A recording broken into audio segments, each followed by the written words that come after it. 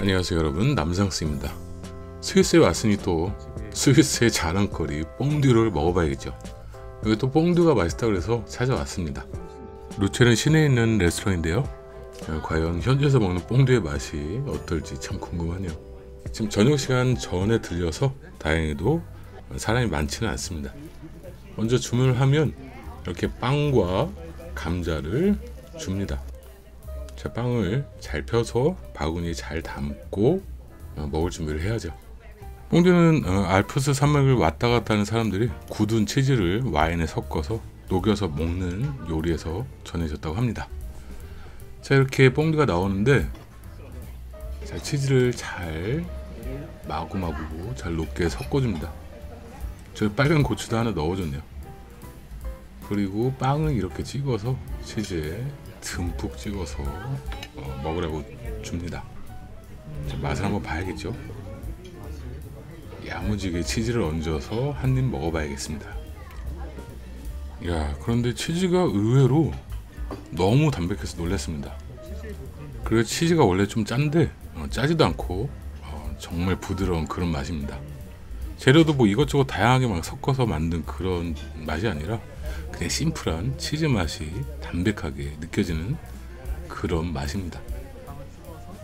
자, 또 빵을 또 아낌없이 치즈를 얹어서 또 먹어봐야겠죠. 스위스에서는 이렇게 빵을 치즈에 찍어 먹을 때 빵이 포크에서 떨어지면 떨어진 사람이 그 음식값을 지불해야 되는 그런 풍습이 있다고 합니다. 자, 우리도 빵을 꽉 찍어서 떨어지지 않게 조심해서 먹어야겠죠. 이렇게 쭉쭉 늘어지는 치즈를 보니까 정말 못 참겠습니다. 마구마구 먹어줘야겠죠. 자, 감자도 나왔는데 감자가 좀 커가지고 한입 크기로 좀 잘라서 치즈를 또 듬뿍, 아주 거침없이 듬뿍 뿌려서 먹어봅니다. 자, 이렇게 알뜰하게 딱 찍어서 한 입 먹어보는데, 감자 정말 핵감자인 것 같습니다. 엄청 담백하고 고소합니다. 감자 진짜 맛있네요.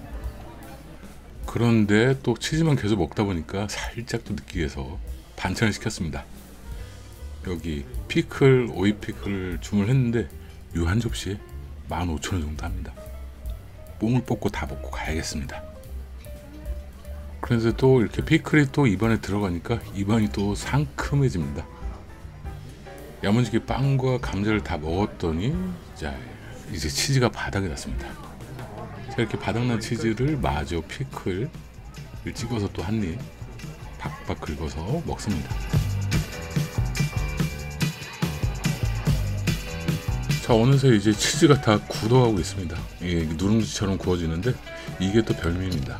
자, 이거 누룽지처럼 잘 벗겨서 또 한 입 먹는데 바삭하니 정말 고소하네요. 맛있게 먹었는데 치즈가 나중에 좀 졸으니까 많이 짜져가지고 많이는 못 먹겠네. 배도 부르고 제육볶음이 땡깁니다.